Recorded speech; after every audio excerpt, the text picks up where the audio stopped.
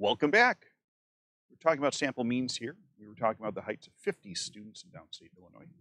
And so we're going to formalize this a bit so we can hopefully then use it a little bit more consistently with what's going on. So first things first, the first big idea is the sampling distribution of X bar. So what ends up happening is, as we found out, the centers stay the same. So this idea that the sample mean, the mean of the samples is going to be the same as the mean of the population. That's going to be extremely helpful to know as we continue on through our journey of statistics. And for the variability, what ends up happening is, remember how we kind of chatted about how the bigger the size is, the mean's going to shift a little bit. And so what you do is you're going to take the standard deviation of the population, we're going to divide it by the square root of n.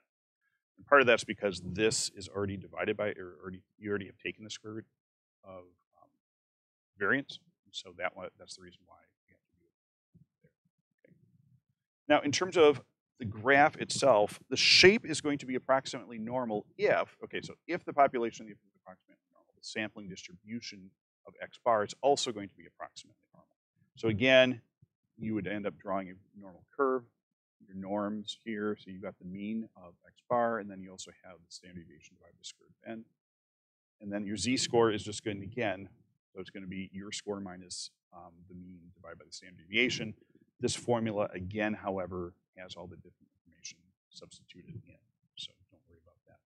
And again, as I've said before, oftentimes you're asked to solve out for these things earlier on. So in terms of memorizing this, that whole idea of z being x minus your mean divided by your standard deviation, well, that's bad mixing of notation. X, like we did before, so x minus mu divided by sigma, is going to continue on and on. Okay. Now, for your practice question here, we're going to talk about YouTube viewing. And this was probably, I'm going to guess this has gone up since then. But, so every day, people watch 1 billion hours on YouTube. So it works out to about 8.4 minutes per day. For US teens, they take in approximately, watch about 18.5 minutes a day. And there's a standard deviation of 5.3. So a couple of things here before you guys get started. These are the important things. So this up here is going to be your mu, because we're talking about the population, because it says for US teens, that's a population there. And then down over here, this 5.3 minutes, that is going to be your sigma, okay? So hit pause, take a second, run through the problem, come on back, and we'll see how you did. Hey, you didn't hit pause fast enough. Okay, here we go. So the first question is find the probability that a single one, so n is equal to 1 here. Okay. A randomly US teen watches YouTube for more than 25 minutes in a given day. So you've got your normal curve. Our standard deviation and mean is just going to be the population numbers. Because, let's face it, 5.3 divided, well, first of all, the means are going to stay the same even if you're doing samples. Secondly, 5.3 divided by square root of 1 is 5.3. And third of all, it's just 1% from the population. So you've got your z-score here. So when we plug this in, we end up getting a z-score of 1.23. Now, if you end up using table A, you're going to get 1 minus 0.907, so we get 10.93, or 10.93%. You have a probability of 0.0193.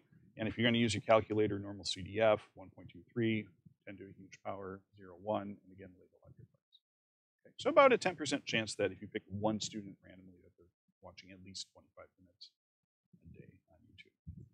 Now, what happens if we take a sample of 10? So in this context, this is now my new n value. For those of you downloading my notes, I apologize. Somehow the X bar didn't come through when it got shifted over to a PDF. So these should be X bars.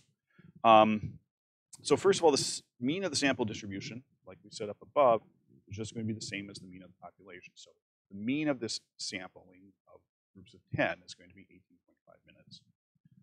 Now, in terms of calculating and interpreting the standard deviation, we have to first of all make sure the 10% condition is being met. The 10% condition, remember, says that you're not taking any more than 10% of the population. So that means that we don't have to replace anything.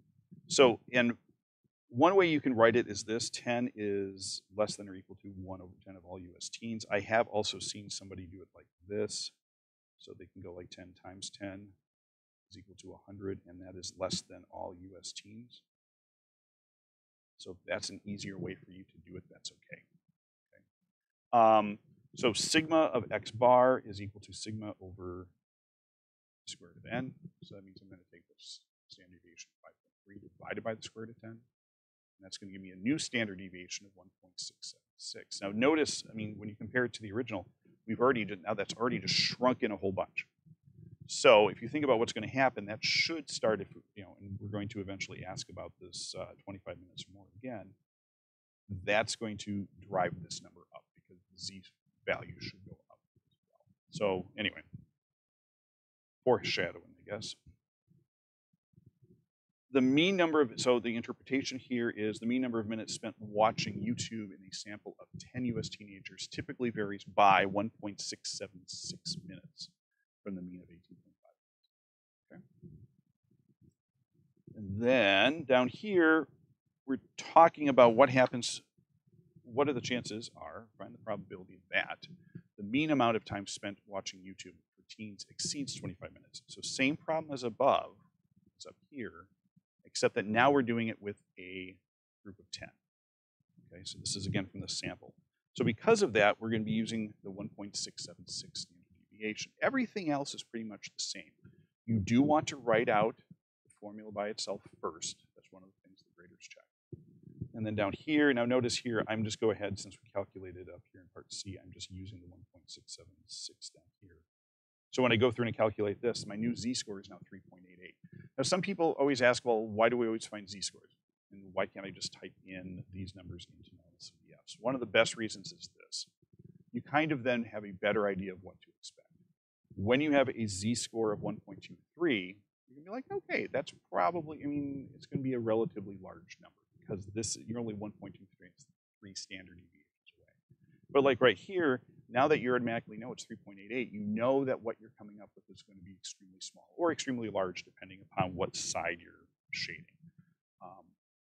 But that's kind of one of those good double checks that you can go through, in addition to understanding that you're showing that you understand what's going on. But anyway, so here you get 3.88 by table A, that's 0.9998. So you get less, so the probability of this happening is going to be less than 0.0002. You get something similar here again if you run the normal CDF with 3.88 large numbers. Okay. So hopefully that helps. We've got a couple more lessons here that are going to be fairly central that's going to help set us up what we're going to be doing in more chapters. I say that a lot. Well, because it is true. So anyway, if you have any questions, please drop them down below. Thanks as always for all your comments. And subscribe, share with your friends, show your parents, show your dog, whatever. So we'll talk to you soon.